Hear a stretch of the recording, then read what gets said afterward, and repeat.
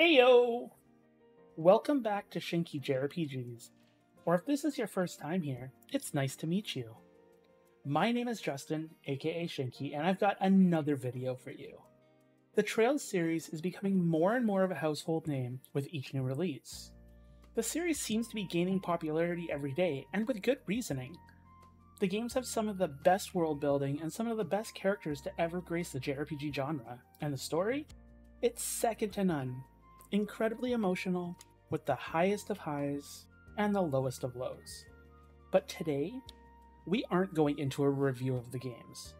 On February 16th, 2024, Trails of Cold Steel 3 and Trails of Cold Steel 4 received a PlayStation 5 release. Physical, you will get both games in one package, or you can individually purchase them digitally on the PlayStation Store. Today, we are going to talk about the positives and negatives of the PlayStation 5 releases of these games, and if they're worth a purchase if you already bought them on the PlayStation 4. Before we get too far into the video, make sure you hit that subscribe button, ding that notification bell, and like the video. It seems simple, but it really helps out the channel. Also, in an effort to keep this video spoiler-free, most of the footage you see is from Cold Steel 3's intro chapter. It's no more than an hour into the game, very little of it is from Cold Steel 4, as even the intro of the game is a spoiler, being a direct sequel to Cold Steel 3. I did my best to avoid any and all spoilers, but some might fit through the cracks, so just be a little bit cautious. Anyways, pop that corn, ice your drink, and let's take a look at Trails of Cold Steel 3 and 4 on the PlayStation 5. Alright, so let's start with the positive aspects of these ports. One of the most advertised additions to the PlayStation 5 ports of these games, the cosmetic DLC.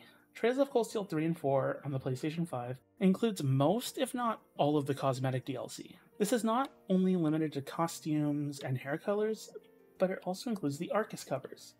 The included DLC also includes pieces of DLC that were free on the PlayStation 4. So 2 Shining Palm sets, 1 Zerum capsule set, and a set of 1,000 pieces of each type of Sepith. Unfortunately, no U-material sets, so the grind for that is going to be incredibly heavy. Still, it's nice that you get some DLC, but for a re-release, I feel all DLC should be included, not just a handful of it. That's just me though. Next, we can talk about the price point. Trails of Cold Steel 3 and 4 on the PlayStation 5 will run you $69.99 US, which is cheaper than buying the PlayStation 4 copies at $60 each.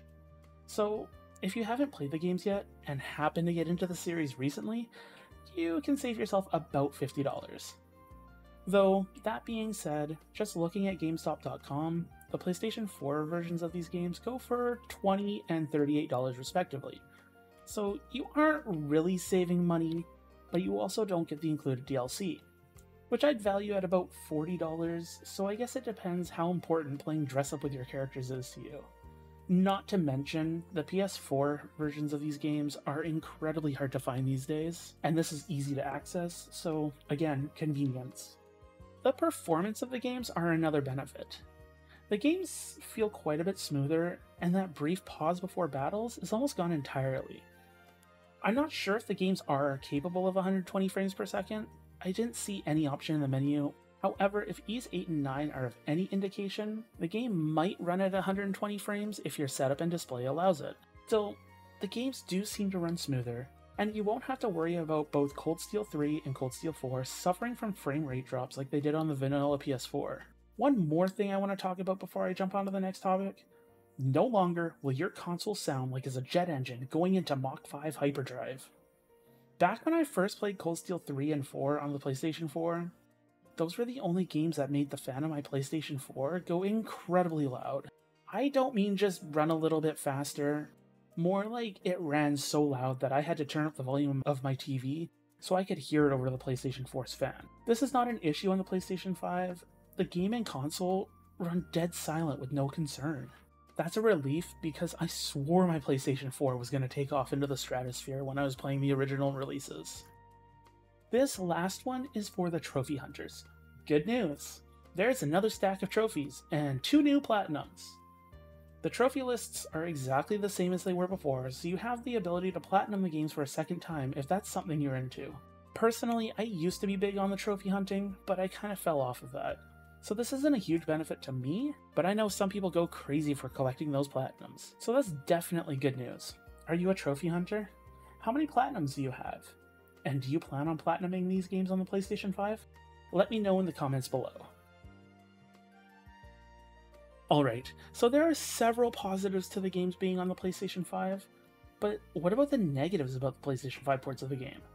Let's start with the very obvious one that made me question these releases in the first place. PlayStation 5 is backward compatible, so you can already play these games if you find the PlayStation 4 originals for cheap. I had the same complaint with Ys 8 and 9. Why release a remastered PS4 game on PS5 if it offers little to no incentive for another purchase? Definitely not something I understand. This next one was the same issue I had with Ys 8 and 9. You cannot transfer your PlayStation 4 port save files to use on the PlayStation 5.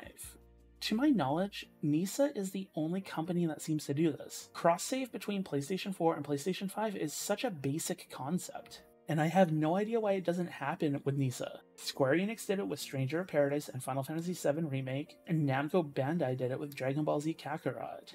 Even Xseed did it from the PlayStation 3 to PlayStation 4 with the ports of Cold Steel 1 and 2. It wouldn't be so bad, but each of the Cold Steel games are over 100 hours long each, so naturally you would want to transfer your saves over. This also makes it that much more time consuming for those who want to hunt out the platinums again. No simple auto pop for you. I hope you're ready to spend 200 plus hours with Reen & Co. all over again.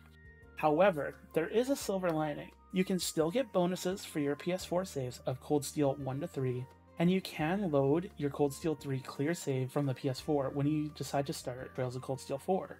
So, if you only played Cold Steel 3 on PS4, you're in luck. It's a little inconsistent, but I guess take what you can get. As expected, there is no new content in the PlayStation 5 ports of Cold Steel 3 and 4. This was a bit of a shame. For a new purchase, I would expect maybe a bit of new content to incentivize it. Maybe some new bosses, some new courts, a new craft or two. But nope, unfortunately there's nothing at all. This was the same with Cold Steel 1 and 2. When it got ported from the PlayStation 3 to the PlayStation 4 as well as PC, but at least that game added quite a bit of new voice acting. There's no new voices from what I noticed. It's just the same game that you already played, word for word and battle for battle. If you played the original release, you know exactly what to expect, just a little prettier. For the last negative aspect, did you buy DLC on the PlayStation 4 original release?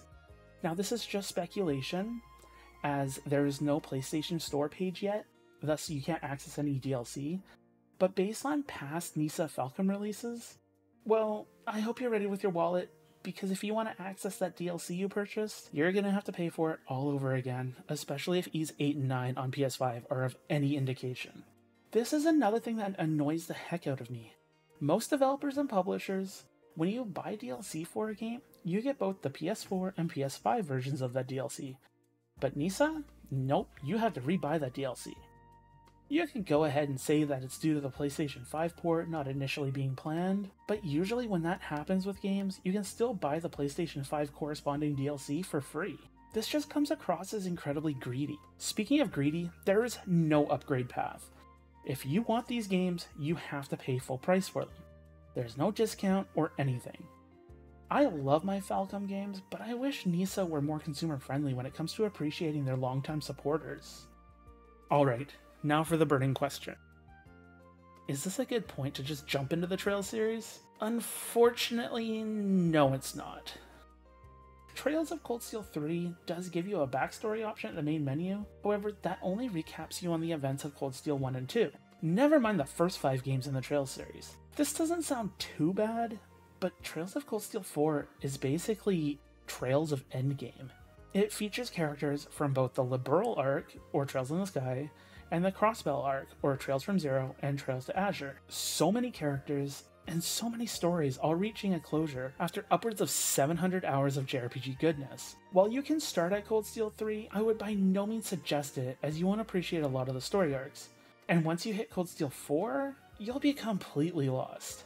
I understand that asking someone to play 7 games before jumping into Cold Steel 3 is a big ask, but at the very least, start with Cold Steel 1 and 2.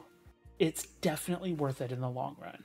Cold Steel 3 and 4 are great games, and the PlayStation 5 ports are probably the best way to enjoy these titles. Will you be picking up the physical collection, or either of them digitally, or not at all? Let me know in the comments below. I'm always lurking in the comments and would love to get a conversation going. Are you enjoying what you're seeing on the channel? Make sure to like and share the video around, and make sure to hit that subscribe button and ding the notification bell so you don't miss a second of Shinky JRPGs. This has been Justin, aka Shinky at Shinky JRPGs. As always, thank you for popping by, and I hope you have a wonderful day.